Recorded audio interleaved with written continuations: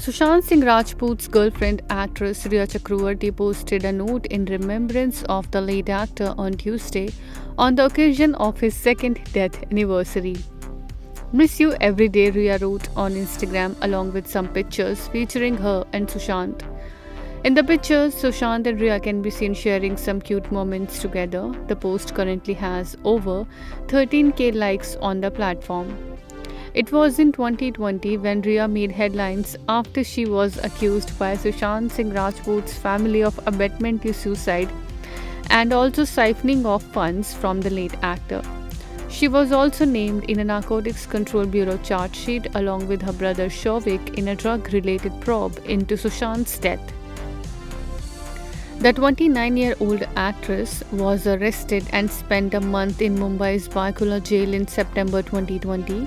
Sushant was found dead in his Mumbai apartment on June 14, 2020. On the work front, Rhea was last seen in Amitabh Bachchan's starrer Chehre.